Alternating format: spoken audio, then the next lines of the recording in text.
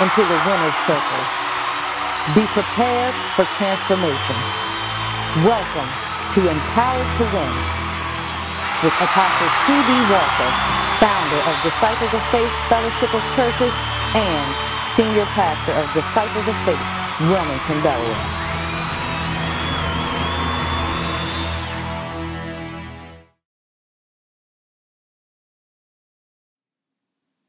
Hi, I'm Apostle T.B. Walker, and I want to welcome you once again to Empowered to Win, where we are learning together. Certainly thank you once again for tuning in. Title of this particular teaching session is called Welcome to the Fun House. I want to read a scripture to you. It's from Ephesians chapter 6, verse number 4. It says, "Fathers, do not provoke your children to anger. Instead, bring them up in the discipline and instruction of the Lord." So, as we look at the news, as we look around our churches and, what we can actually see with our own eyes, and we've heard it from, time and time again, that the church is actually losing its young people. And if this trend continues, the church as we know it is actually going to be dead. It won't be here. And even devoted Christian families, parents are losing their children to the world. As soon as they are in their teen years, for some reason, it seems like the children are falling away. And, we have to ask ourselves, why is this happening? Now, to start with, what we have to recognize is that it is an absolute fact that the church is losing its young people. Some statistics, if you just look at some of the polls, they actually show that three-fourths of teenagers intend to leave church once they leave their parents' houses. And the true number is that 88% of children who are raised up in Christian homes left the church at the age of 18. Now, here's a counter thought, and I want to give this to you. As we make this case for, what is the church doing? Why are we losing our young people? There's a case to be made that these children are not actually leaving, but instead, God never had them in the first place. Let's rephrase the question. Why aren't the hearts of these children who've been raised, these young people who've grown up in the church, who've been around kingdom culture, who've actually seen even miracles and seen the true workings of God, and they've seen so much and even experienced so much of the grace of God, why aren't they being led by Him? Now, I'll tell you what's been happening in the church. There is a funhouse solution that many people have come up with. Christians have seen this over time. They've seen this problem for a long time. So the solution has been to create youth groups with some snazzy names. Maybe pizza parties or a movie night or amusement park trips that we will take to keep the kids entertained. So instead of filling them with the love of God, which is actually the problem was never that, wow, they're leaving the church. The real question was, did they ever have it in the first place? And so as you begin to look at this, when the problem came, for us, the solution was not the word of God. For us, the solution was entertainment and fun. So instead of filling them with the love of God, we filled them with entertainment. And we actually teach them that the church is the place to actually get that entertainment. So the leaders and the adults who are charged with raising these children in the fear and the admonition of the Lord are operating in ignorance and short-sightedness and don't realize that by adding this kind of fun and entertainment, as opposed to what the church is actually charged to give, we actually add fuel to the fire. And when you look at this, because the root of so many of these situations is that their hearts are actually not given to Jesus, that they're actually going through the motions all these years, that many of the children actually are not in the Word, don't understand the Word, have never given their hearts over to Jesus, that by adding fun to the mix, we're not bringing them closer to Christ. We're actually driving them further and further away from Him. Now, there is a culture of kingdom, and we've got to ask ourselves, what are we going to choose, the culture of the world or the culture of the kingdom? Now, I want you to understand, our culture that we live in, especially even American culture, emphasizes fun for youth. That's what we do. It says that the purpose of youth, the purpose of being young, is simply to have fun and to be served. So when little Tommy decides at 15 or 16 that he wants to get a job, that he wants to make his own money, wants to start taking care of his own needs, we actually restrict him. And so instead of valuing this work ethic, instead of applauding the fact that Tommy now is moving into another stage in his life where he wants to be self-sufficient, self-reliant, that he wants to have some some accountability for what he's doing. No. We tell little Tommy, no. This is the time in your life you're supposed to have fun. You'll have your whole life to work. So have some fun right now. And don't be shocked that that's exactly what little Tommy's going to do. So when it's time to kind of deal with serious things, we shouldn't be shocked that Tommy moves those serious things out a couple years, because that's what we teach him. It's a couple years away. It's a couple years away. He lives to have fun simply because that's what he's been told to do. You'll notice that in this place, in our solution, we don't look at Bible study. We don't look at prayer. We don't look at serving others as Christ has actually served us. We don't put those things on the list as we look at Dorney Park and as we look at some of our great amusement parks, as we look at some of these fun things that we're thinking about as a solution. We've taken out service. So it's simple. And I'll tell you why we don't really offer those things, because they aren't fun. They don't look fun. So, and we look and say, well, they're not going to want to do that. So I'm going to tell you why Paul instructed Timothy in 2 Timothy verses 4, 2 through 3. Here's what he said. Preach the word. Be instant, or be ready in season and out of season. Reprove, rebuke, exhort with great patience and instruction, for the time will come when they will not endure sound doctrine. Here's a newsflash. That time has come. If your church is not teaching the truth straight from the Bible, then how can people recognize error? How are these young people going to actually recognize error? And on top of that, how can they grow? Do you understand that an unsaved membership, people who are in the church, unsaved, absolutely void of any knowledge of the Holy Spirit, they have no capacity whatsoever to overcome self-will. They have no capacity to overcome their own personal agendas. They cannot fight sin, and they cannot fight the love of sin. Only believers with the divine power of the Holy Spirit actually can shake these things off, can take those things off, that the Spirit of God actually takes off that old man, and they can manifest the Spirit of God. There is an absolutely diabolical trap in believing that part of the church's divinely ordained, appointed mission is to provide entertainment and fun for people, even with the hope of winning them. So, when we look at this, providing amusement for people is nowhere actually spoken of in the scripture. It's not a mandate that Christ has actually given the church.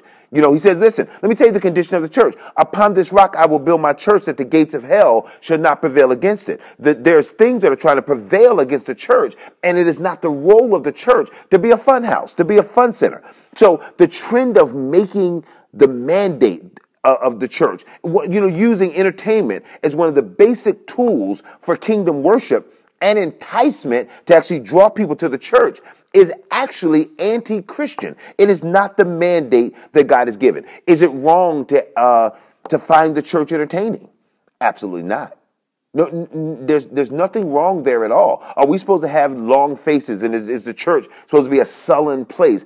Absolutely not. The Bible tells us, the Lord said, make a joyful noise unto the Lord. There are multiple instruments that are used. There's dancing and singing, but it's worship. And the reality is, we worship God because of who he is, and because he is worthy of the worship, and he commands it, not for entertainment value. When the church is determined to make entertainment, pleasure, emotional, sensory comforts, the actual draw, the focal point of a service, the focal point of worship, then we have a problem. Let me read something to you from Ephesians chapter 4, verses 11 through 13.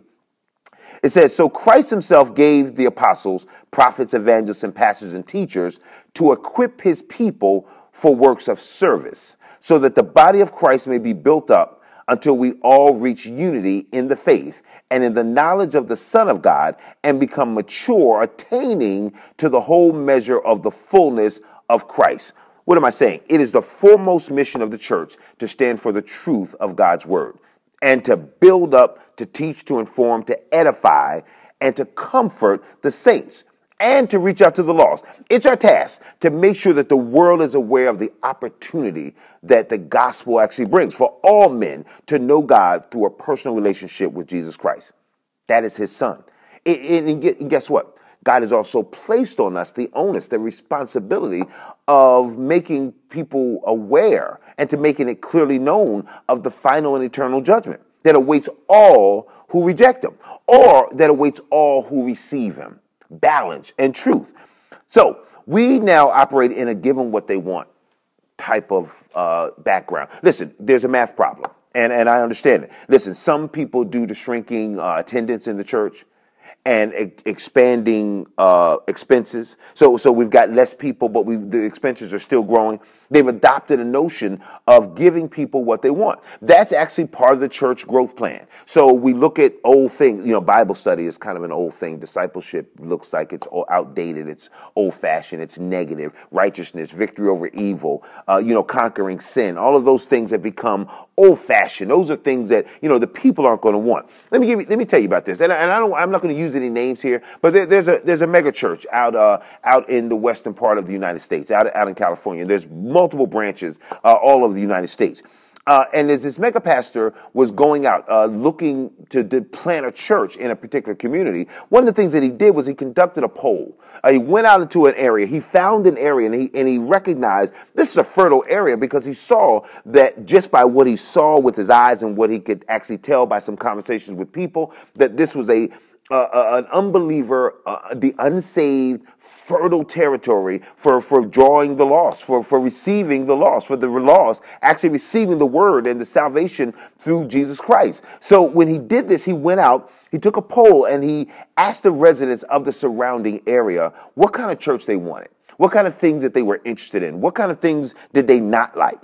And so with those results in his hand, he goes out and he proceeds to model his church after those suggestions and some of the information that he received from the community. Now, you may not get it yet, but I want you to get it here because I'm going to say it to you plain. He received his information and modeled his church from information that he received from a largely unsaved population. So he took information from people who have ideas and knowledge that is diametrically opposed to the very ideas of the kingdom and modeled his church based on those ideas that come from the world and not coming directly from Jesus Christ. Jesus needs no help in modeling the church. He said, I created the church, and I'm going to make sure that the gates of hell, that's even culture. He says, I'm going to make sure that it doesn't prevail against the church. Can you imagine the apostles going out and putting their finger in the wind and asking people, what's your opinion? Tell me which way the world is blowing so we can model our church after the world. Give them what they want is not now and has never been an authentic God-ordained strategy for growth. In fact, if you look at it, it's a mirror opposite of the plan which the Bible demands. Listen, we're supposed to turn the world upside down. But understand this, there is going to bring some division. This is not about giving the world what they want. The Bible says, Jesus said, listen, do you think I came to bring peace into the world? He says, no, I came to bring division. The gospel is going to offend some people. And guess what? Everybody's not going to want it. And we're not here to inject our ideas into God's actual plan. What it actually does is by injecting our thoughts and injecting our ideas and injecting morals that are contrary to the word of God and even concepts that don't fit into the kingdom, then what we do is that we actually operate in worldly compromise. And we do all this to what? To attain the goal of church growth with a God who adds to the church as he actually sees fit. It's actually deceptive. And it's a dangerous strategy for leaders to actually engage in. Listen, in modern times, we are watching churches actually look and ask themselves not how far or how close they can get to the plan that God has given, but literally how close they can get to the world. How close can we walk with a plan, a corporate plan that's been given to us by the world that looks so successful, as opposed to how close can we get to God's truth? We want to live in his truth. Many churches are actually counting on the entertainment factor to carry them for one reason, because they are void of spiritual depth and power. They have no power. We've got to get back to the truth. Listen, here's the truth. Fun is actually all about me. It's actually about me enjoying myself. Am I saying that we should have no fun? Absolutely not. I'm not saying that. Am I saying there's anything inherently wrong about having fun? No. Not in all instances, but it's a self-focus when it becomes the point of your life. We're teaching a generation that the point of their life is fun, that their point of their life is self-gratification. We're not teaching them that there is a point of their life is to think about somebody else other than them. And when we nurture horrible behavior, we shouldn't be shocked when we get a horrible harvest because we've sown horrible seeds. You know, we are looking for heaven on earth, and the scripture clearly tells us that's not what God's plan for us. That we have taught ourselves and we're walking in now self-focus. And that self-focus moves us into an actual downward spiral where people are looking for fun things. And so when they look for fun things, they go to entertainment. And what does entertainment teach? It teaches you to be yourself. Don't let anyone control you. Live sexually unrestrained. You know, do what makes you feel good. And listen, when you look at those things, when you hear that, that's a message that sounds so liberating, when in reality, it's a totally different message in the kingdom. It is not be who you are. It is be transformed by the renewing of your mind, that you need to have the mind of Christ. It is not don't let anything control you. It is being under the control of the Holy Spirit, who is the person of God. It is not living sexually restrained, but it is having as the ninth fruit of the Spirit, self-control. And it's not doing what makes you feel good. It's doing what you were designed to do and what actually pleases God.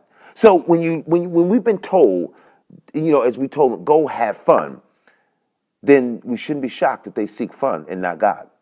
And when they decide to seek fun instead of God, they're bombarded with messages that are absolutely contrary to the things that they're hearing on the pews on Sunday. So I want you to contrast this with what you see in Philippians chapter 2, verses 3-8.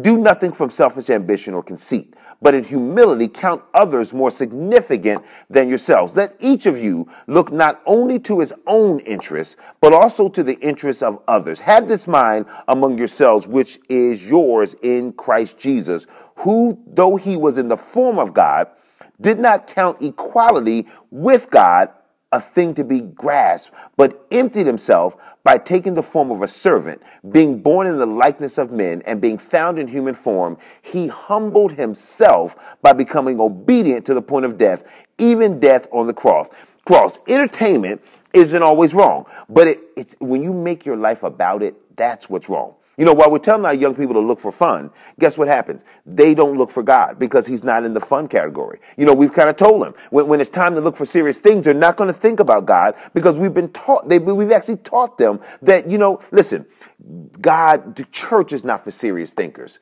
You know, it's about fun. So as we keep them in these youth ministries that are all about fun, we're not teaching them the serious word. When it comes down to serious things, they will not see the church as serious, nor will they see the church as a remedy. But the remedy is actually very simple.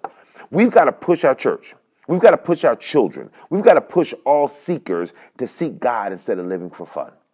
You know, one of the things we've got to do is that we've got to start confronting head on the difficult questions of biblical doctrine and truth. We've got to face it. The Bible says study to show yourself approved, not unto people, not that you're fun, but to prove unto God that you are a workman who needs not be ashamed because you're able to rightly divide the word of truth. Listen. We've got to stop pretending that following God makes all your problems disappear. We've got to stop telling our kids that church is about fun and that if they just follow the Lord, that everything is going to be fine. Well, guess what? Everything eternally is going to be wonderful. But these are people who are geared to be problem solvers, not problem avoiders. And we're trying to teach our kids to avoid the confrontation with destiny by giving them toys instead of giving them the word of God. Listen, I want you to understand this. I don't need to be entertained. And the children don't need to be entertained. But they do need to know Jesus. So we've got to change this because this is not the fun house. This is the house of prayer. So just remember this. No matter what's going on in your world, no matter what's happening around you, just remember this. You are empowered to win.